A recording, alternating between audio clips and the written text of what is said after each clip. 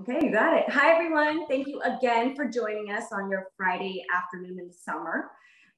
We are here to celebrate the brand new film Space Jam: A New Legacy, opening on July 16th in theaters and HBO Max. Today, we have the incredible Eric Baza, who will be teaching you how to draw some of your very favorite Looney Tune characters. Eric started his career in animation as a character designer, working with a few production studios in Hollywood.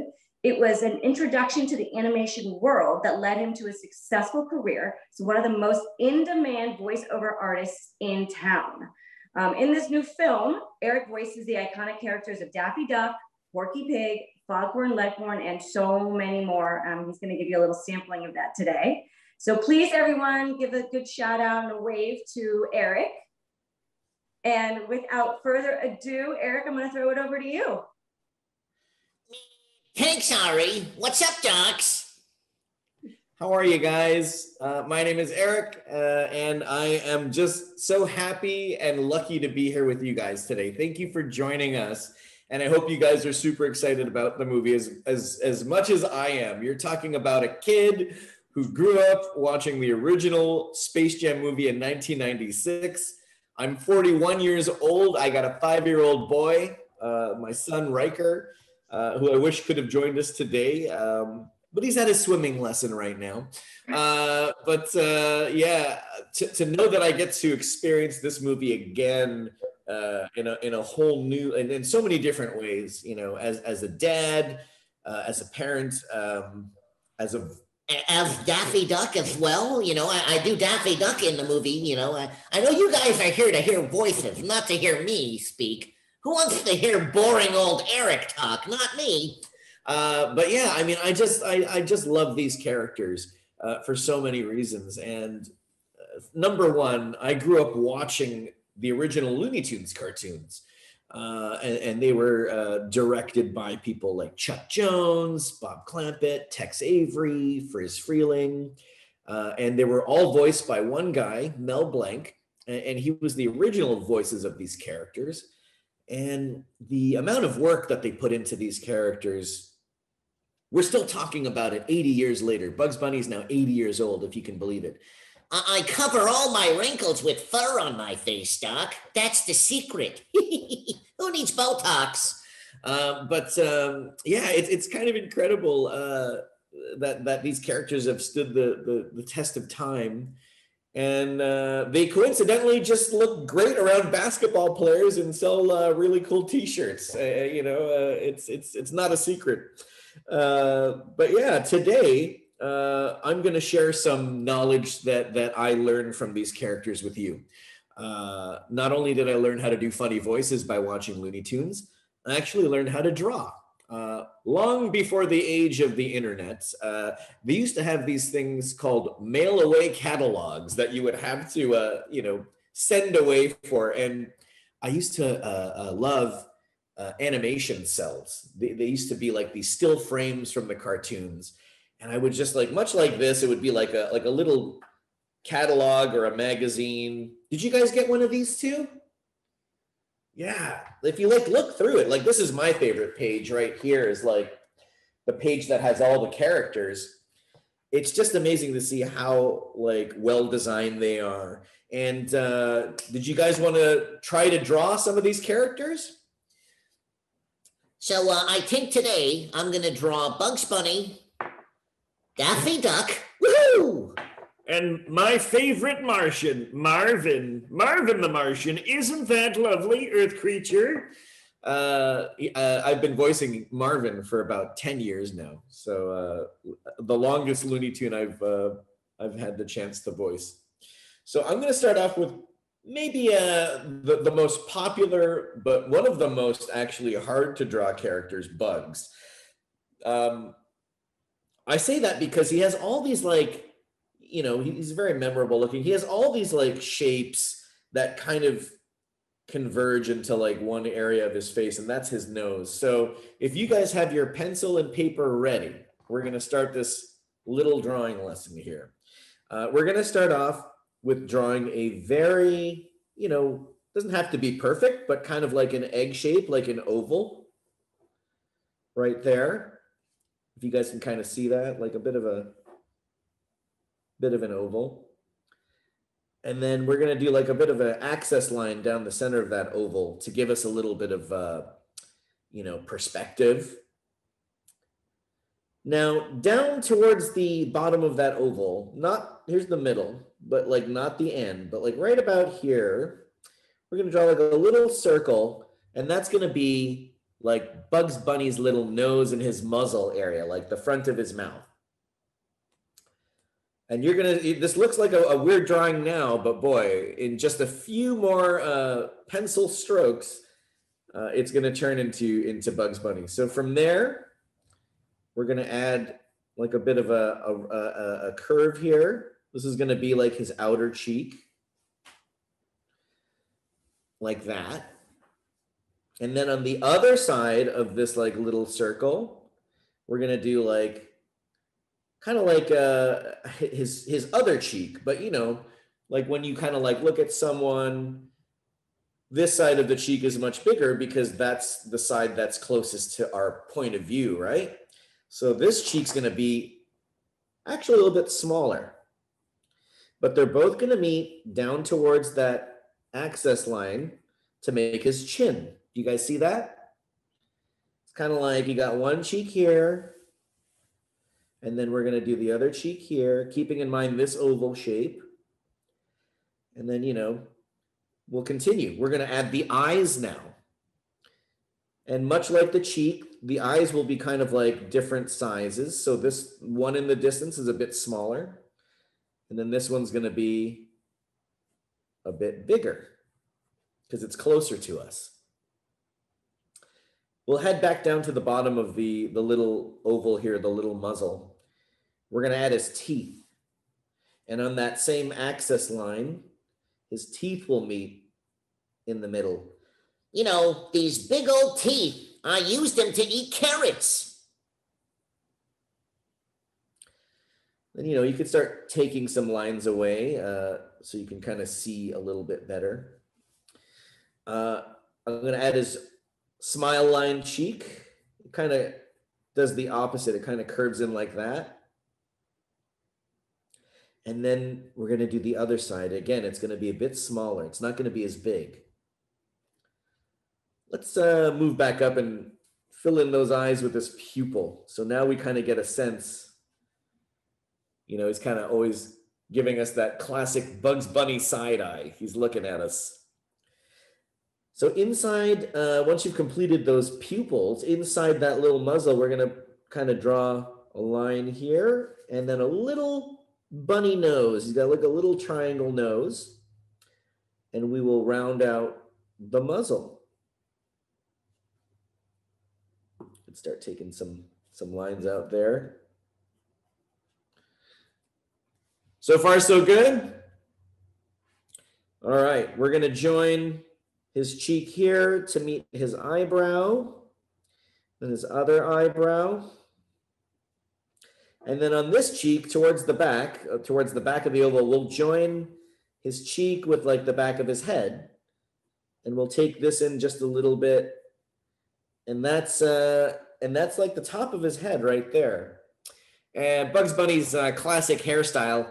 I got 3 little tufts of hair right about here, Doc. So 1, 2, 3. And this is the part that always, I always forget about how big his ears are. His ears are about like a head and a half. So it's like 1 and then like half of that. So see, I almost ran out of space. Can't forget about Bugs Bunny's big ears. And he's got another ear that comes out like that. Then you could draw the inner workings of the ear.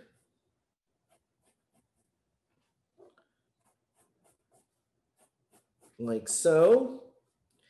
And we got to give those cheeks some fur. So he has like those like little furry cheeks. 1, 2, 3. 1, 2, 3. Now you could keep his mouth closed like this, but I think he always has his, a big smile on his face. So let's draw like a bottom line here for the edge of the inside of his mouth. And then we'll do another smaller line to outline his bottom lip. And we can draw his tongue. And if you'd like to not have a floating head, we can draw his neck like that. Ooh, almost forgot the finishing piece, his whiskers. So he's got 6 whiskers, 3 on each side of his little muzzle here. So 1, 2, 3. 1, 2, 3. And that's the most handsome rabbit I've ever seen. Hopefully you guys have a very similar image on your screens or on your pages. We'll save them. Let's take a look. Oh my gosh, we got some pretty good ones out there. Look at that. That's amazing, you guys. Wow. Wow. Whoa, I see some future animators in our audience today. You guys, Not bad, not bad. that is incredible. We got to hire these people for Space Jam 3. Clearly. So that's Bugs. Did you guys want to move on to another character? Are you guys all ready? Okay, we're gonna thumbs get up. into it. Because I want to hear from you guys too. I want to get some good questions and answerings in here. Okay, similar to Bugs, we're gonna start Daffy with an oval type shape for his head. And again, it's so interesting once you break down these characters and see how they work. Then again, we're gonna put that line down the center of that oval to kind of give it that perspective. It doesn't have to be that thick. And again, it's, you know, I see my son draw sometimes and he gets so darn frustrated when he's like, oh, it's not perfect. And I'm like, son, don't worry. It's okay to make mistakes. You learn from them. So from here, again, about the same place where we had Bugs Bunny's muzzle, instead of drawing that little circle, we're going to do like a straight line going out this way. And then from that straight line in that area, we're going to start to flesh out kind of like the same thing that we did for Bugs, like a cheek. But of course, Daffy Duck doesn't have furry cheeks. He has a duckbill. And that's why I talk like this. And then we're going to do the inner part of that smile line like that. From there, we're going to draw like another line coming down here with a bit of a curve like that, if you can see that. And then we're going to draw his eye on the other side of his bill. And then the other eye, which is closer to us, so it's going to be slightly bigger. And since we're here, we might as well just fill in those eyes with his pupils. So this is the fun part. Once you've done that, we're going to join these lines here sort of like in a bill. So we're going to take this bottom line and we're going to swoop up with another bit of a curve like that. And I always like looking at Daffy's duckbill as like that hat, like the way a hat works. It kind of, if you've ever seen it in a photo, it kind of tucks under like that. And then we'll finish the duckbill like that. He's got like one of his nostrils there. We can do the other cheek, which again is smaller because it's further away from our eye line. And he's got like another tiny laugh line. We're going to join that bill with an eyebrow, do the other eyebrow. And much like Bugs, we're going to join the back of his head to his, you know, the back cheek, the back bill. And we're going to finish off drawing the top of his head. And Bugs and Daffy must go to the same hairstylist because they have the same 3 tufts of hair right here. 1, 2, 3. Excuse me. And of course, Daffy, he loves to smile, this guy. So, excuse me, let's give him the big old smile like that. We'll do the bottom lip. And finish out the cheek like so. And we got to put that big old slobbery tongue in here.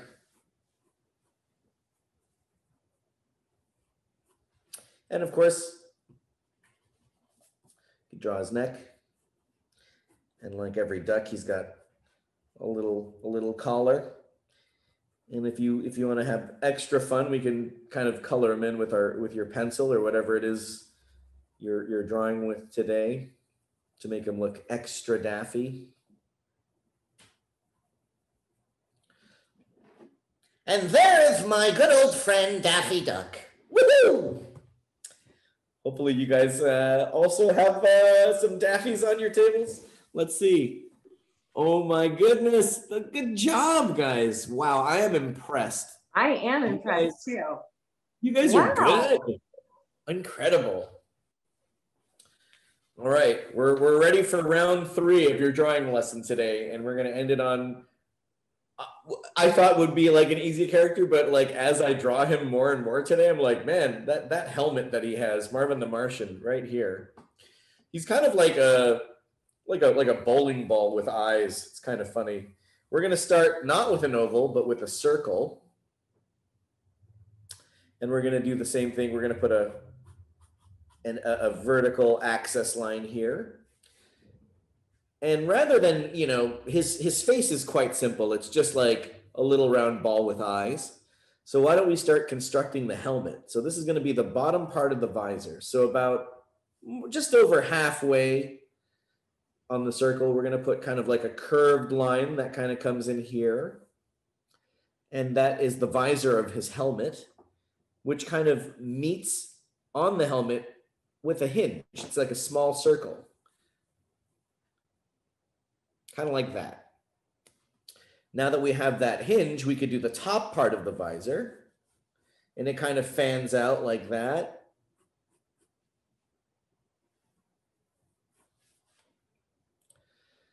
And then from there, we can kind of finesse it a bit and do like the inner ridge of that. Now we can kind of define where his face is. And then his helmet kind of has like these little side flaps here for extra protection against his foes, Daffy Duck and Bugs Bunny. I claim this planet in the name of Mars. And then you could use that kind of edge to do like the other side flap of his helmet that comes down. And again, it's all in perspective, so it's going to be slightly smaller than the one that sees in the foreground that we see here. Now that we kind of have this working, like his helmet, we're going to put in those eyes. And I think, you know, Marvin has always been seen as quite the villainous character. I mean, he's adorable, but he's always like got that kind of suspicious look in his eyes. So we're going to give him those ridged eyebrows that kind of go over the ridge of the helmet. And then this one kind of goes over like that.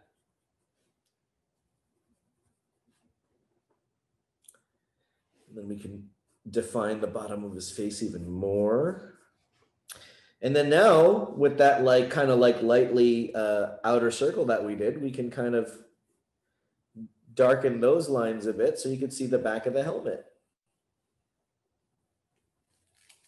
Now on the top of his helmet, he's got this like looks like a little push broom, you know, like when you sweep in the kitchen or wherever outside. He's got a little push broom that is held onto the helmet with like a little stick, and we'll do like a rectangle in perspective. And I know, guys, if I'm going too fast, let me know, but this is years of couch potatoing you're witnessing. I've studied these characters on my couch and my TV for years. So we're going to do the bottom. That's the bottom part of the brush on his head.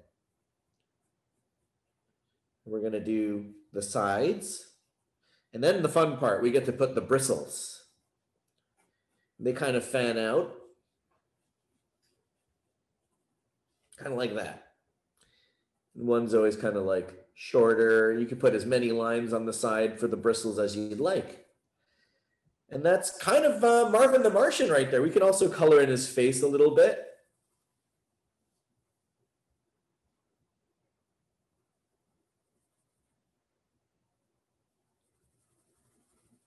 Like so. Isn't that lovely? Do you suppose all Earth creatures behave like that? Yeah, this is like, again, one of my favorite characters. Oh my gosh, so good. Wow, I love it. Look at those Marvins. I love it. Lynette, you're mind blowing me right now. I'm not even kidding you. That's my daughter, Hannah. Oh my God, no way. You guys are incredible. And Kim, your daughter, and I mean, you guys, I'm literally blown away. If someone paid me $1 million, I could not make these look as good. You guys are so talented. Give yourselves a round of applause. You guys just took a Looney Tunes crash course in animation, and I feel like Warner Brothers should be taking some numbers from this little chat here for future animators. Congratulations, guys.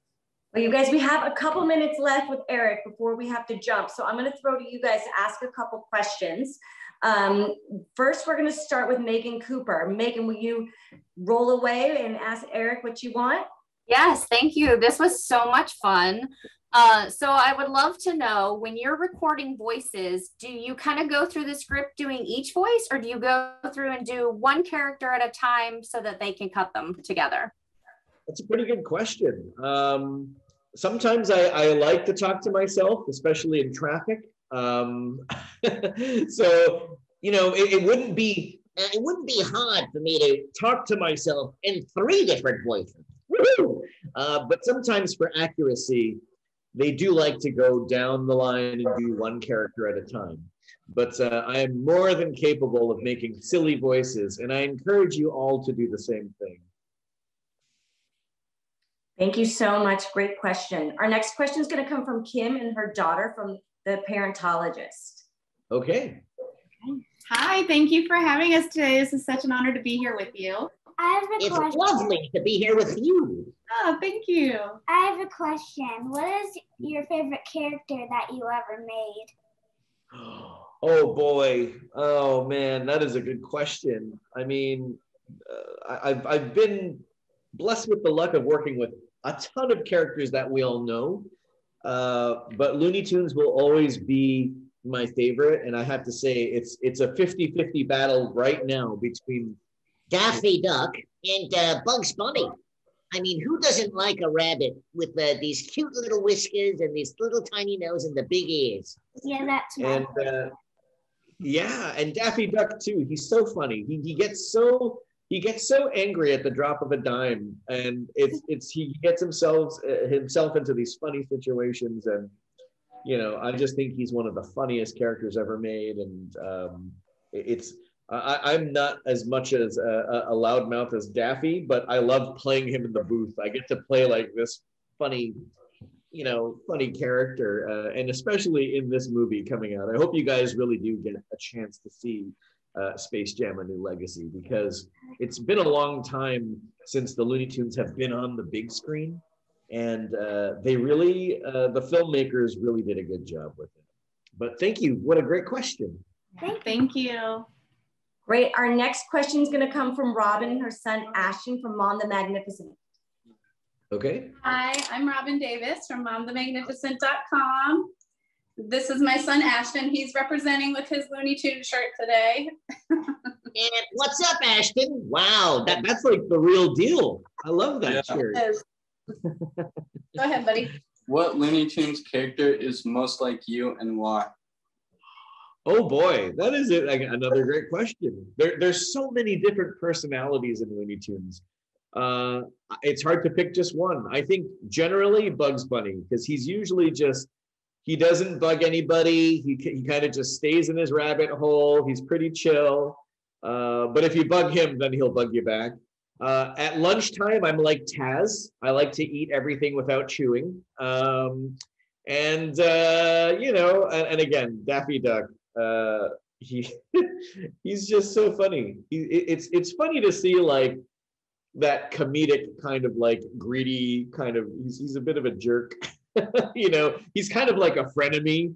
I think we all have frenemies. But again, he's very redeemable sometimes. He'll definitely have a change of heart, and I think that's why we like these characters, because they're not always perfect. They always have their little faults, but they always like learn their lessons. They always kind of come back and they kind of help us, and they teach us lessons. And especially they kind of like, I think I'm a lot like all of these characters because they make me laugh, and I like to make people laugh. Thank you so much. No problem. You guys, Thank you. before we let Eric go, he's agreed to take some photos. So why don't we all get a little camera ready, get our smiles on, and JPI, I'm gonna let you take it from here. Yep. So guys, if Everyone you want hold up your photos, we definitely need to see your drawings in this. for the first one, if you guys would like to hold up your drawings and we'll get a photo with your drawings in it. All right, and when all those drawings are up, we will take the picture in 3, 2, 1, big smiles. All right, perfect. And then if we want to do one more, maybe a different drawing you guys have, or without the pictures, we'll do one in 3, 2, 1, big smiles. All right, great. Thanks so much, everybody. Thank you, guys. That's all, folks.